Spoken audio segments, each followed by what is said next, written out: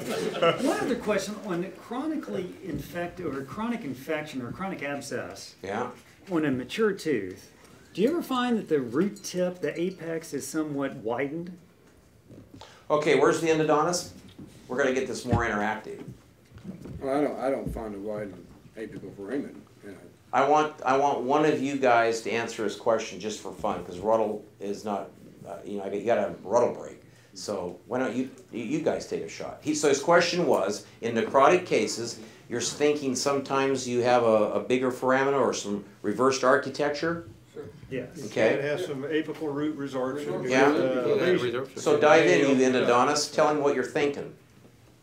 Of course, I'll go last because I'm the truth. I saw a case today that was a number 29. It had a long-term abscess. It had apical resorption and a widened apical access on the radiograph. How do you feel about restoring that? You mean, endodontically? You don't Yes. mean... Okay, who's another endodontist? Okay. John, right? Yeah, right. So John, how would you handle how big is this foramen roughly? I mean, give him a little mental picture.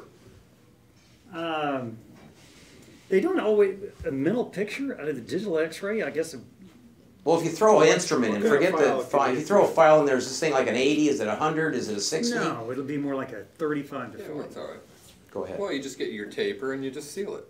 I mean, Okay, what he said was, because he's embarrassed, but he gave the right answer. You're the foramen, so make a circle. Okay, and you can make it irregular or whatever. What he just told you was you need to get shape or taper behind your foramen. Because if you have 4 things in place, there's no force on the planet to move gutta-percha through the foramen.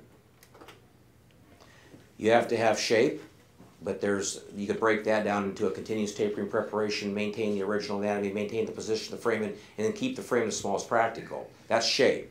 The next thing you have to have in place is cone fit, if we're doing a classic cone fit. So you can't have skid marks up in the body of your cone. You got to seat that cone, lift it up, seat it, lift it up, and then when you pull it out, look for little indentations, striations, and scratches right in the terminal part of the cone, and then you're thinking the cone is engaging where I think it is. So short, crisp tug back. When you pull it out, it's not like boom. That's long tug back, and that's not good. So if you have shape, if you have cone fit, if you keep your heat source back 5 millimeters, keep your pluggers back 5 millimeters, there's no force on the planet to move GP through, because when you have shape and the GP gets thermal softened, we only have to go 3 degrees above body temperature, 37, gutta-percha becomes moldable. The gutta-percha will grab those lateral walls that you just shaped, and that prevents the gutta-percha, or it encourages it not to go through. So he's really comfortable with a 30, a 40, a 50. Now the caveat is, at some point, if we take this conversation further, let's just say for fun it's a 60. And then we could say, let's take it to an 80. Well, now I want you to look at the root. Because if you're going to try to get taper behind the foramen and blow out the root, then you're going to invite a longitudinal fracture. So at some point, he's going to say to us, and I know he knows, he's just going to be quiet because he thinks I'm supposed to lead, but I'm thinking he should lead. But I know how he trained and where he trained, and he'll tell you need a barrier. And at some point, he's going to say, you know, I don't want to try to get taper, now make a bigger one. I don't want to try to do this, because he's looking at his root, bulk and form, he's looking for external concavities, and he's thinking, if I keep running my taper out, and when I say taper, it doesn't have to go through the orifice, it just had to have about 5 millimeter zone of really nice deep shape, and then you can be a little bit more conservative. But at some point, he's going to look at the root, the bulk and form, external concavities, and he's going to weigh everything, risk versus benefit. He's going to go, I can't get taper behind the foramen. I'm going to blow out the root. I'm going to need MTA and get a barrier down there to pack against. That's what he would tell you. In the nature of the tooth structure, is it going to be diseased, or is it going to, the long term, I don't know if I have geographical successes. Dive in, John. well, he's thinking on the external root surface and stuff, if it's all pitted and infected and all that, by sealing just to the foramen, is the rest of that going to all heal? I think that's his question and stuff. Oh, so you're talking more about external. Yeah. Is that what you're saying, external? I refer those to all John. I don't know, I don't deal with externals. I limit my practice to central incisors that are necrotic. I don't want to see bleeding. No, go ahead. Well, I mean, you got to do what you got to do. I just try, and you see how it works out. I assume most of those cases are going to heal. Some of it depends upon the age of the person, it seems to me. I mean, you have somebody that's very old and that thing's been there for a long time, I think that the healing potential goes down. If you have some young kid or something like that, then usually those things heal up pretty quick. See, we could get into a whole discussion, but now we could get into resorption. Yeah. And there's, inflammatory resorption, there's replacement resorption, like you percuss the tooth and it sounds like a bell ringing because there's no PDL space, so that tooth's a goner, but they might have it for several years, so it could be a good space maintainer. But if we have external resorption, there's pocketing normal, it's mobile, mobility is good, then what was the cause of that? And I think he's going to want to know, was this secondary to trauma as an example, or was it just a pulp that became necrotic?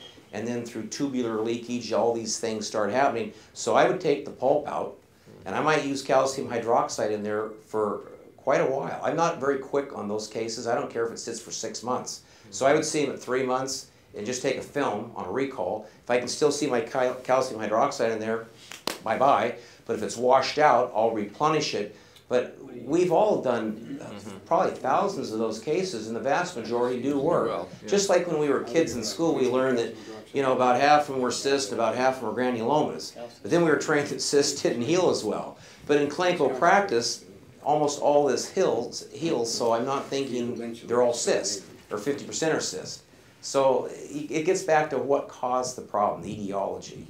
And I would shape the canal ideally. I'd go with a interim calcium hydroxide. The pH is about 12.